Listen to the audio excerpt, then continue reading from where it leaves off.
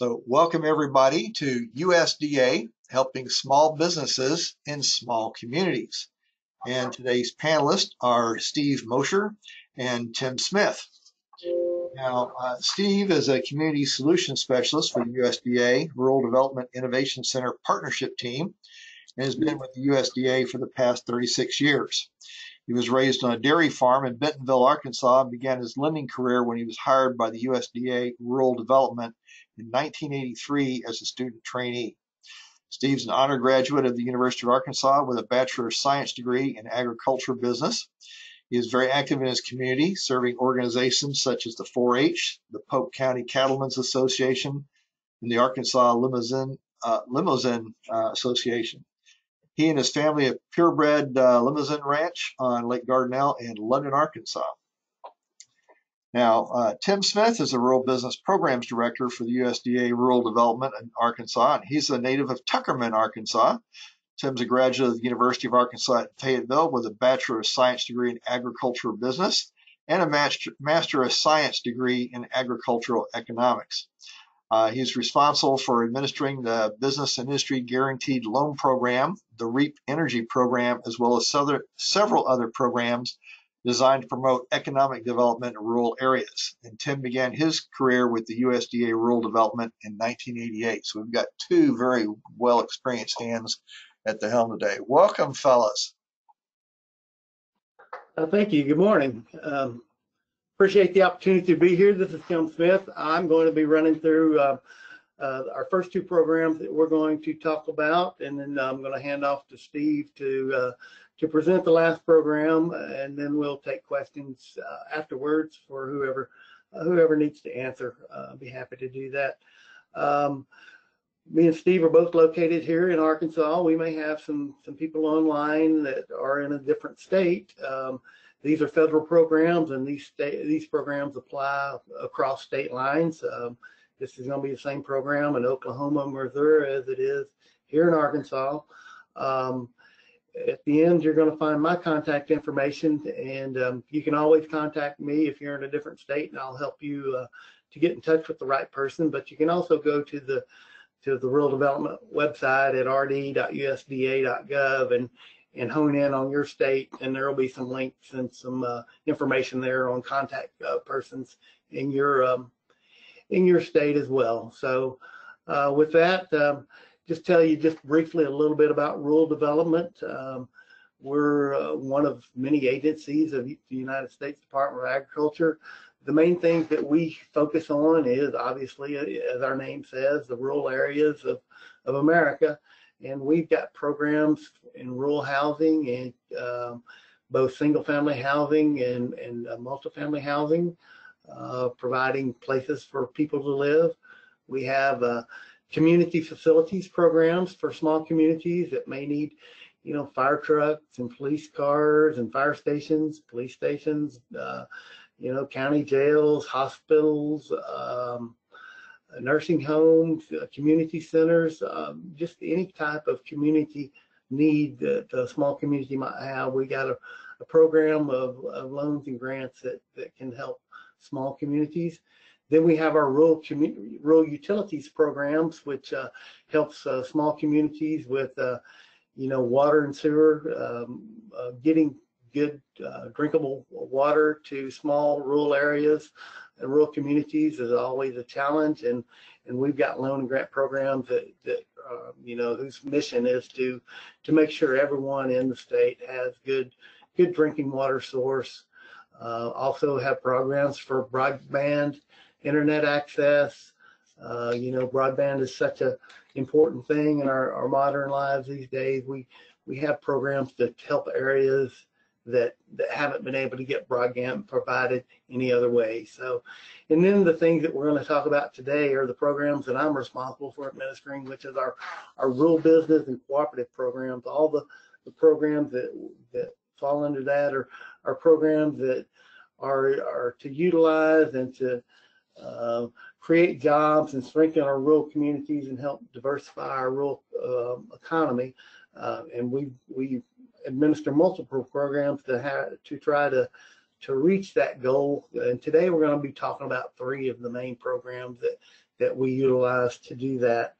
Now, the first program, again, loans and grants and loan guarantees that we utilize to help promote these rural areas. First program we're going to talk about today is our Business and Industry Guaranteed Loan Program. This is a program where we partner with rural lenders to assist businesses in rural areas. And you know, the idea is that sometimes a lender in a small town might not be able to make a large loan to a business, but if they can come in and share risk with the federal government, then they may be able to do something, and again, help create jobs and assist that small business or any type of size business in the rural community. Now, how this benefits the businesses in our communities, it allows that business to borrow all the amounts of money that they might need. You know, the small town lender might only be able to provide a certain amount of money, but it might not really be all the money this business is needing to borrow. But if they can get that loan guarantee from the federal government, from the USDA, then they can loan that business all the amount of the money that they need to complete their project and to create those jobs. Another benefit is, you know, since they're the bank is sharing the risk with the federal government, they may be able to offer that business a better interest rate. They may be able to offer longer terms. You know, a lot of times the banks like to, they might give a business a 15 or 20-year term on a loan, but they want to do it with a 3-year balloon where that note comes up to be reviewed every 1 or 2 or 3 years. And you know, when that loan comes up for review, there's always uncertainty because, you know, people at the bank may change, the bank may sell to a different bank, and you know, the new people involved may not want to renew that loan at the end of the 3 years. But with that, our Business and Industry Guarantee, we lock in that 15-year term or that 20-year term, you know, and so it's that the business knows, hey, my loan's in place, I know what my payment's going to be, I know what my interest rate's going to be, and I'm set for the long term. So that's a valuable asset for that business to have. It also makes capital available, where it might not otherwise be able to, you know, get it. Gives the bank an opportunity to say yes to a deal where otherwise they may have had to say no to a proposal. What's our guarantee, our Business Industry Guarantee, do for the lender? Well, it reduces their risk. Again, if they're sharing 80% of that risk with the federal government, then, you know, that significantly reduces their amount of exposure that they incur, so they're able to look at a deal a little bit more favorably. It also helps them with their lending limit restrictions. This is especially important for small banks, which, you know, their regulators may have lending limit restrictions. They can only loan so much money in a certain sector of the market or whatnot. Well, with a government guarantee, only the unguaranteed portion of a loan counts against their lending limit restrictions. So it lets that small bank make a lot larger loan than they otherwise might be able to make. It also gives that bank access to the secondary market. Really doesn't affect the small business, but the bank, if they want to, they can go out and sell that loan in the secondary market, the guaranteed portion of the loan in the secondary market, get their funds back where they have that money to relend again. So it's just another opportunity for the lender to use that tool to help further their goals as a bank, as a lender. Now, as far as the percentage of guarantees is concerned, you know, the maximum guarantee on a loan of $5 million or less is an 80% guarantee. On a loan between $5 and $10 million, we're talking about a 70% guarantee, and a loan from $10 million all the way up to $25 million is a 60% guarantee. You know, for smaller businesses, you know, they may need $250,000 instead of $5 million or $2 million. That's fine. There is no minimum amount of loan that we can do a guarantee on. But so we see a lot of, or we do see loans in the $150,000, $300,000, $500,000 range. That's fine. Mainly it comes down to what the lender is comfortable with going ahead and going through the process of applying for the guarantee. And then obviously those are the maximums that we just covered as well. Now, we keep talking about rural and rural areas. Well, for our business programs, rural is a pretty large number. We're talking about a population size of 50,000 or less is what we're going to consider to be rural. So in Arkansas, for example, that's the entire state except for about 5 areas. The area of Little Rock and Jonesboro and Conway and Fort Smith, and then the Fayetteville, Springdale, Bentonville metropolitan area up there. But other than that, in those areas, the rest of the state, we can do a loan guarantee anywhere in the state. So if you happen to be located in a location that's fairly close to one of the large areas I just mentioned, we have a website where you can just put in the address of a particular location, pop up and tell you real quickly, this is an eligible area, this is not an eligible area. Sometimes it can get down to what side of the street a business is located on that will determine, whether or not the business is eligible. It's simply because the lines are designated by census tract. So again, the left side of the road may be eligible and the right side wouldn't be. So it's just real important to look on that eligible map to determine if a project is eligible or not. Now, the business and industry guaranteed loan is eligible for any type of business, basically. It can be an individual or it can be a partnership, it can be a cooperation or a cooperative. It can be Indian tribes and public bodies. The requirement is that it be for a business purpose. So as long as a public body, a city, or a county could apply for a loan, as long as the needs were for some type of business purpose. So really, there's not many restrictions or any restrictions on the type of borrower that we would have in the program. As far as the eligible loan purposes, we have working capital, machinery and equipment, buildings and real estate. We have debt refinancing. So any type of, that's practically any type of use of funds right there is going to fall in one of those categories. With the, it went the wrong direction. All right, the things that we can't do a line of credit. So we can do a permanent working capital loan, but we can't do a revolving line of credit or any type of line of credit. That's the big restriction that we have with our program. We don't do agriculture production because there's another agency in USDA, the Farm Service Agency. They do all the agriculture lending for the Department of Agriculture, so we stay away from that. We can't do projects that are going to transfer employment from one area to another. So if a company was wanting to locate across state and they were looking for a guaranteed loan to do that, and the fact that they were going to move their business from one area to another area 200 miles away, that they were going to move 200 jobs, we would not finance that. We wouldn't be able to do that project because it's transferring employment from one area to the other. A few other minor things we can't do. We can't do golf courses or gambling establishments or racetracks. That's the no list. The projects that we do see, we see a lot of manufacturing projects, a lot of retail projects. We see, we finance a lot of hotels and motels, convenience stores and gas stations.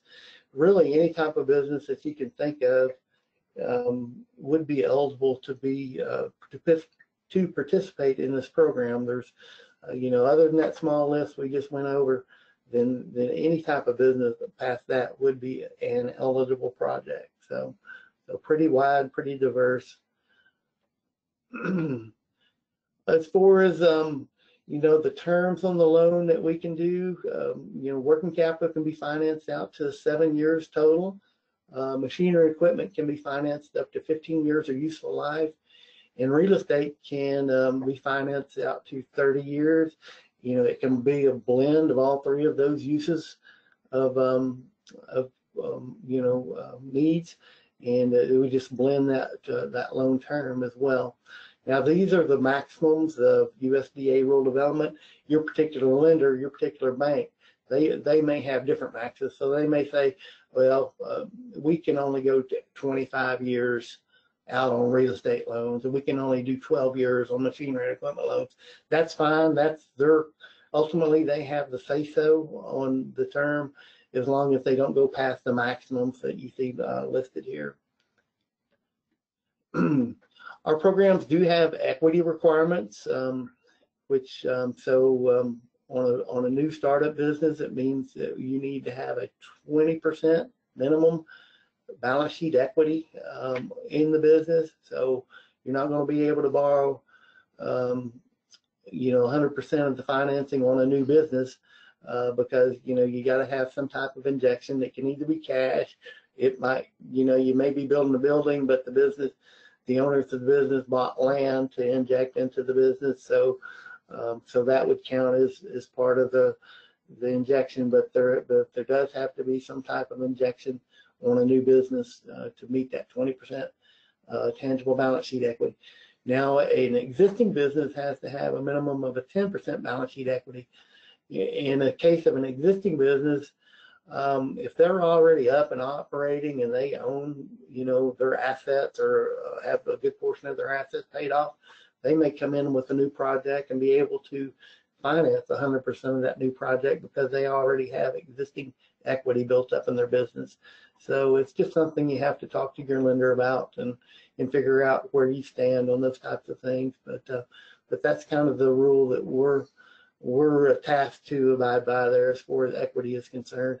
And then all of our equity calculations are made in accordance with generally accepted accounting principles. Is something to always keep in mind. We're looking at good accounting policies and principles. We on that equity calculation, we don't give credit for things like goodwill and other inflated values of assets. We have to go by the accounting principles. Everyone's always concerned about their interest rate on the loan that they get. In our program, it can be a fixed rate or it can be a variable rate. It's going to be something that the business negotiates with the lender. And the lender is going to decide what kind of interest rate they're going to be able to give their borrower. We don't dictate what their interest rate will be. We only ask the lender that they use a similar and customary rate with their guaranteed customer as they would use with any other customer. If it is a variable rate, we ask the lender that they don't change that rate more than quarterly, which no more than 4 times per year. So that covers all of the main points of our business and industry guaranteed loan that I was wanting to mention. Like I say, we're going to have an opportunity for questions at the end if there was anything you would like further clarification on. And of course, as always, you're always welcome to call our office and talk about specifics of your project or your business, and we'd always be happy to talk to you about that if you either ask your question today or get in touch with us later. We certainly are happy to do that. Now, the second program that I'm wanting to cover with you this morning is our Rural Energy for America program. We use the acronym REAP. You'll hear about REAP, but Rural Energy for America. And what it is it's a program that was establishes a grant and a loan guarantee program to assist either agriculture producers or rural small businesses into purchasing and installing renewable energy systems or to make energy efficiency improvements to their businesses. This is one of the few programs that at Rural Development actually gets to deal with ag producers. And the only reason we were able to do that is because the other ag lender, they don't have energy efficiency programs. So when it comes to doing something with energy efficiency or renewable energy, so we can deal with both types of business, traditional business or an ag producer. So what is renewable energy technologies? You know, those are things like windmills. You know, you see the big, large wind farms. There's also small wind turbines that are you see located on smaller farms. You know, both of those are eligible to participate in the program. Geothermal can be, you know, those can be larger projects. They can be something as simple as a geothermal heat pump, you know, which uses ground temperatures to heat and cool a business. So solar, we do a lot of solar projects, you know, installing solar panels on a solar farm to power a business. So, you know, biomass, things like wood pellets to burn wood, energy in wood stoves.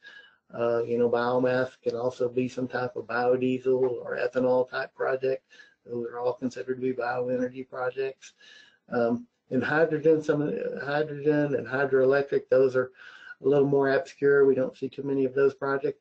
And then another area that we see a lot of activity in is our energy efficiency.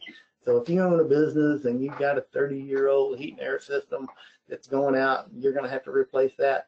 Any new system that you purchase to replace that with is going to be an energy efficient system compared to what you're replacing.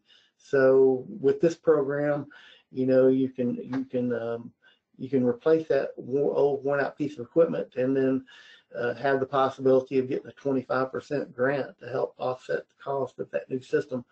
You know, a grocery store might be installing, you know, new freezers that are more energy efficient. They may be putting in LED energy efficient lighting. It may be replacing windows and doors. All those things would be types of things that a business could do to be more energy efficient. That could be something that falls in this program, and they could get a grant to reimburse some of those costs on. You know, in ag, we see a lot of poultry houses replacing lighting, insulation. I mentioned heat and air. You know, we see farmers replacing irrigation motors, diesel motors. They'll replace those with electric motors because they're more efficient. We see them upgrading their grain dryers, you know, to be more energy efficient. Commercial businesses, again, heat and air, coolers, lighting, all those types of things are types of projects that fall under this. So here's just one example for irrigation motor replacement, replacing an old inefficient diesel motor with a new electric motor. You know, let's say the total project cost was $50,000. You know, of the grant amount reimbursement on that could be $12,500. That's a pretty significant amount of money that farmer's getting back for making that energy efficiency improvement. You know, and then there's just $37,500 expended there, and with the new efficiencies of that electric motor, you know, that project may pay for itself in 2 to 3 years. So it really can be, you know, that's money in that farmer's pocket after that 2-year period, and he gets that motor paid off, then he's just saving that much money every year after that. So it can be really good project for that. So who's eligible for this program? Again, I mentioned agricultural producers, regardless of where they're located. Small businesses are located in a population area of less than 50,000, like we talked about a while ago. The applicants have to be a private entity, either a sole proprietorship, partnership, or corporation. Can be a cooperative. Agriculture producer and those rural small businesses. Again, the thing is here, nonprofit organizations and public bodies are not eligible to participate in the REAP program. So it does have to be a private, for-profit type business to be eligible to participate in the program. You know, projects that are eligible, again, projects to make improvements to an existing energy system or to update a system. Again, things that are working with any kind of dryer or electric motor, any kind of heating and cooling. You know, those are things that you could update or improve or make upgrades to be more energy efficient. The technology used has to be commercially available and commercially known technology. You know, I like to tell people it can't be something that your brother-in-law Bubba invented out in his garage that he thinks will save money. It's got to be something that we can go back to and get data on and say, yes, by putting in this electric motor, you're going to save this amount of money per year. You know, it's going to reduce your heating and cooling costs. It's going to make your lighting costs go down. We have to be a proven technology to be eligible for the program. It has to be technically feasible. You know, so you know, just putting in some type of technology just to have it, if it's not going to save you any money, then it really isn't going to be eligible for the program. So it needs to be technically feasible. The applicant has to be the owner of the system. So, you know, we have to look at who owns the business and who owns the building that the energy efficiency upgrades are going to be made to, and those kind of things. And we have to make sure the applicant for the grant is the actual owner of the system that we're upgrading or replacing, or who's going to be the owner of the solar farm, for example. Now, as far as the grants go, grants for energy efficiency projects can be as little as $1,500. So that's a project that's at least $6,000 or more to be eligible for that $1,500 grant. The project can be, the grant amount can be up to $250,000. That would be $1 million project. Now for renewable energy, the things like the solar panels or the wind turbines, those types of things, the minimum grant size on that side of the aisle is $2,500, the minimum grant. That's a $10,000 project cost to get a grant of $2,500. The maximum grant can be a $500,000 grant, and that's a $2 million project. Obviously, that's a very big project. The majority of the projects, applications that we see come in applying for these grants, or towards the smaller range, the majority of the applications that we process are for grant requests of $20,000 or less. So, you know, there can be a wide variety of sizes there, but smaller is typically better when you're competing for grant funding. There's just so much money to go around, and so smaller tends to be better as far as projects that get funded. Eligible cost. So any cost that's eligible has to be a cost that's incurred after the application is actually filed in our office. So construction expenses or expenses for doing your improvements have to be, you know, don't start incurring expenses until after you file an application. Now this program can't do anything residential. We can't do, so it all has to be business related, either to the ag business or to the traditional type business, but nothing is going to be as far as making energy improvements to a home, a residential type situation. You can use funds to pay for energy audits and energy assessments, any kind of permitting or licensing fees related to construction, you know, developing business plans and technical reports, architectural drawings, those types of things, any other professional service. You know, those are all things that can be reimbursed with the grant program. And, you know, if a feasibility study was needed on some type of project, that could be an eligible project as well. Things that we can't do, like I mentioned, we can't do anything residential, no residential improvements. Any energy efficiency improvements related to a new construction, we can't do that. If it's an energy efficiency project, it has to be related to some existing system, some existing business, something that's already out there, where we're actually improving a situation that's already in place.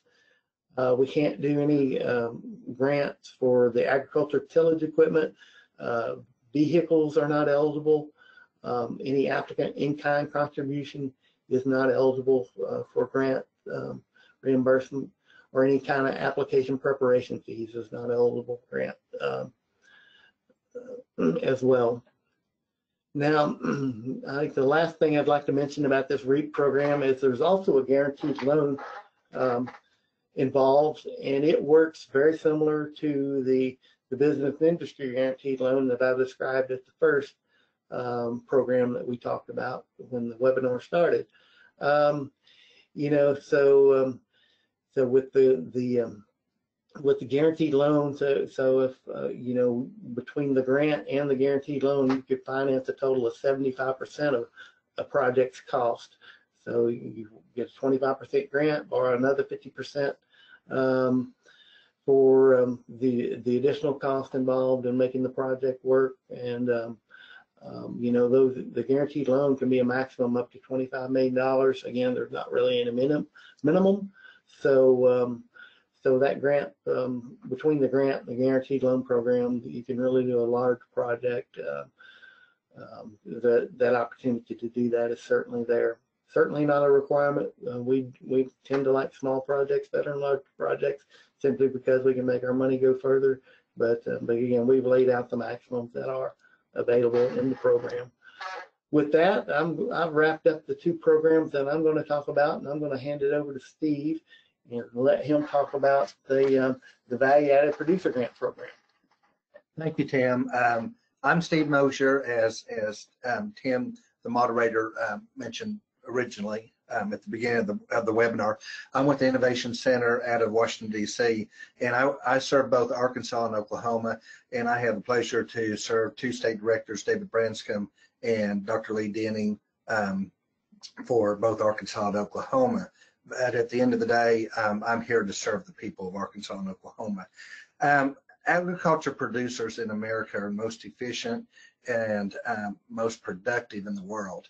And this value-added grant program adds an opportunity to American farmers and ranchers, an opportunity to I guess, seize additional money that sometimes is left on the table because of I guess, oftentimes agriculture products go into a generic pool. In today's world, people want to know where their food's coming from and wants to know who their farmer is. So this program helps with that. The value-added grant program helps producers add value activities through processing and marketing of agriculture products. It enables farmers and ranchers to expand markets and increase financial returns for agriculture producers. And at the end of the day, strengthens rural economies. National competition is required for the value-added grant program. So all applications that are submitted are competed for these funds on a national basis. The maximum award amounts for planning is $75,000, and for working capital is $250,000. Matching requirement is a 1-to-1 ratio, or 50% of the total project cost.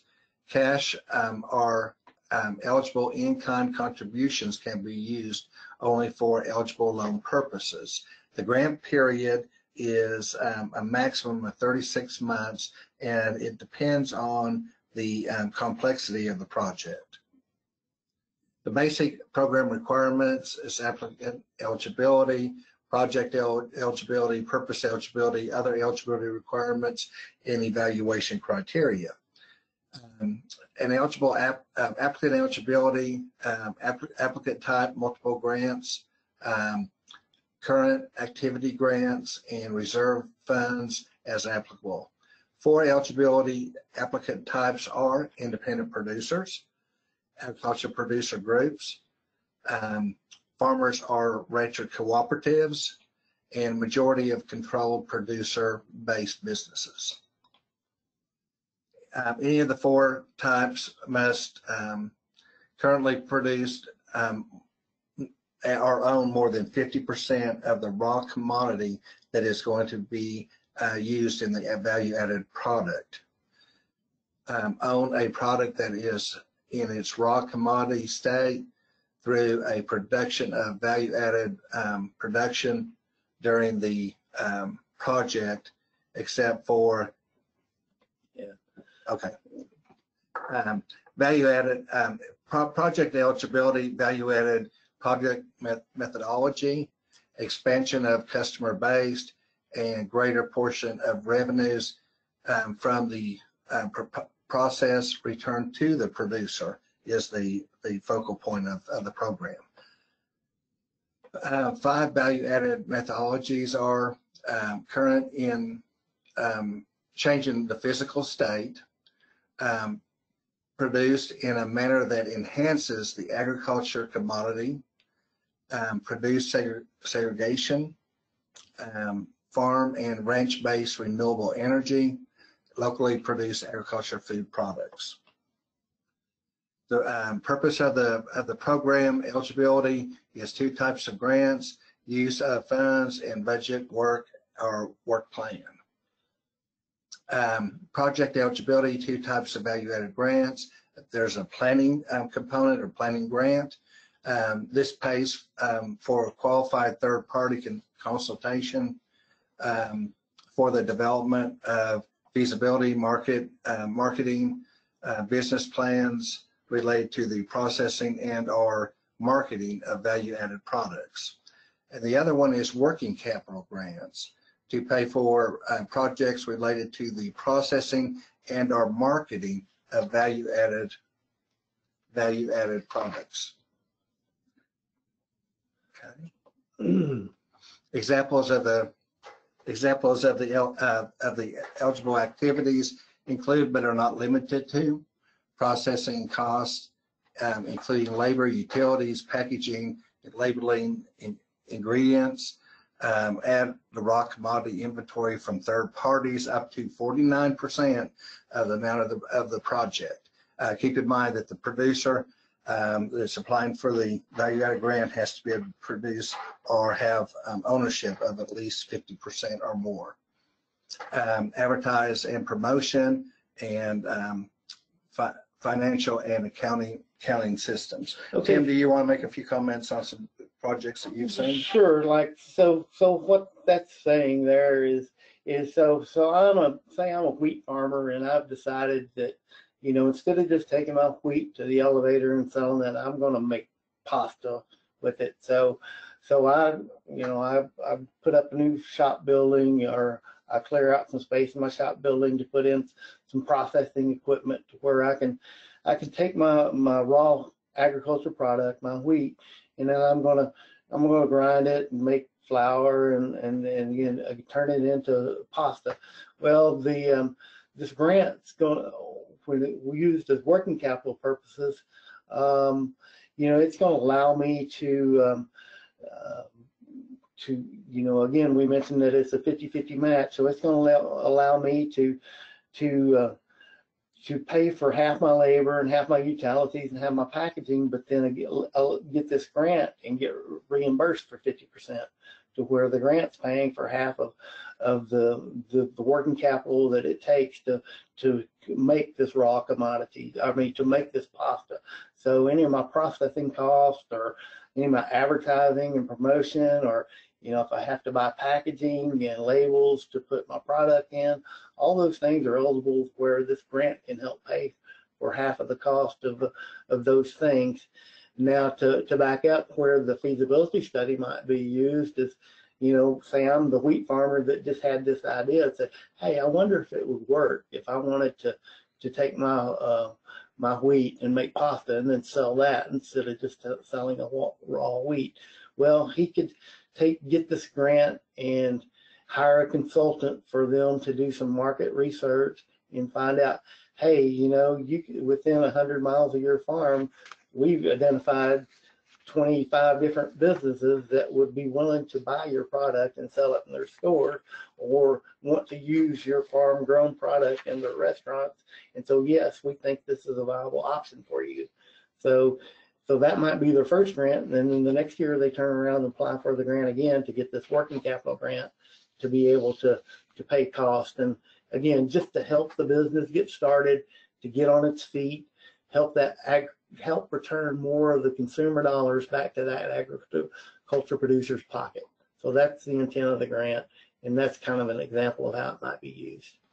Okay, thank you, Tim. Another thing that has come to my mind, as a farmer or rancher is trying to add value to their product, they can use this value-added grant program and also work with local businesses to possibly in a restaurant have on their menu where it's locally grown, and they could actually partner together as far as the advertising and promotion of that. So that's another thing that Tim, they might be able to do. As far as ineligible activities for the use of funds, the things that we're not able to do is purchase land, buildings, or equipment,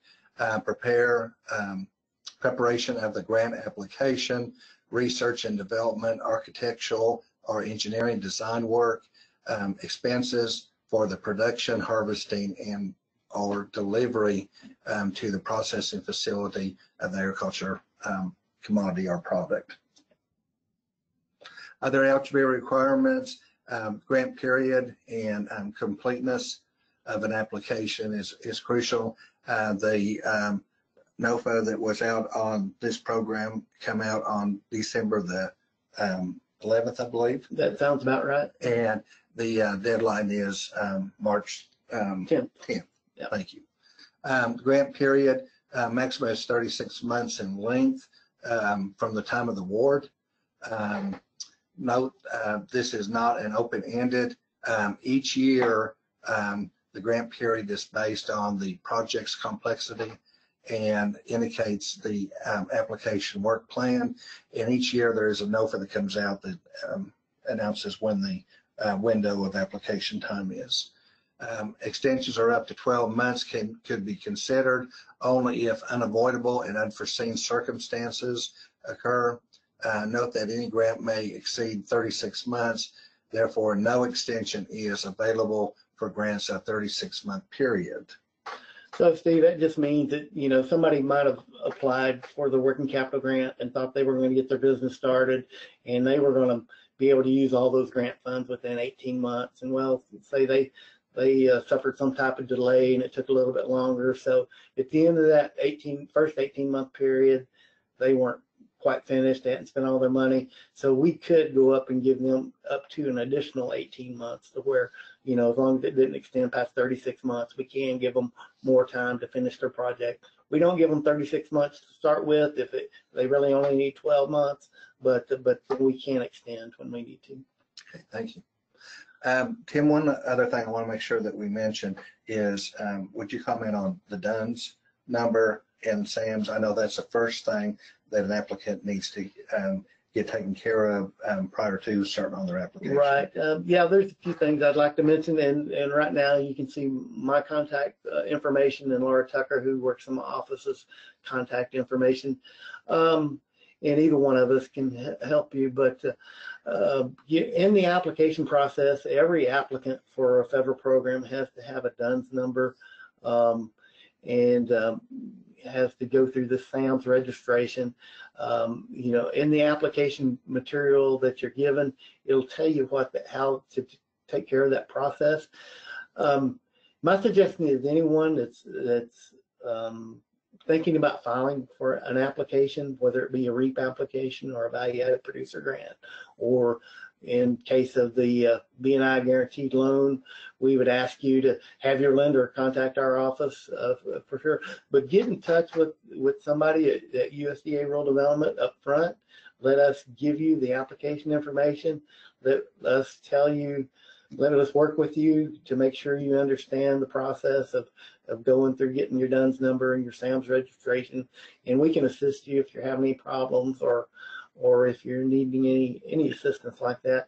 You know, if you wind up getting to the wrong website, especially trying to get a DUNS number or SAM registration, if you type .com instead of .gov, you can land on a site that they try to look like they're the government, but they're not. They're going to try to scam you out of money. So we want to help make sure you get to the right sites to do these different registrations. And should never cost you any money to register for these things or to apply for you know, one of these loans that we've talked about or grants that we've talked about. So real important to just touch base with your local office or with our state office, or if you're in a different state, you know, the state, the people that are running the program in your state, where we can help assist you get the right application information and get you pointed in the right direction.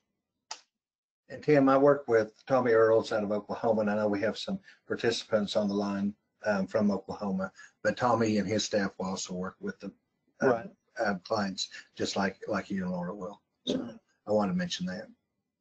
I guess we need to look at the chat box and see if we have any questions. Well, I think we're looking at it. All right, good job, guys.